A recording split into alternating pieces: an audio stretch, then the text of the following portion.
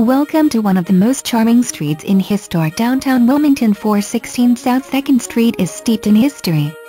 Sit on the front porch and idle the afternoon away watching the horse-drawn carriages make their way down brick streets just the way it was in the 19th century. This house was built in 1890 and has been lovingly cared for by the same family since 1954. It has been arranged into 2 apartments, each with private entrances, 2 bedrooms, originial hardwood floors, handcrafted fireplaces and porches. The alley access provides ample off-street parking and an entrance to a fenced-in patio area for entertaining and barbecues. Take a look today, it's easy to show.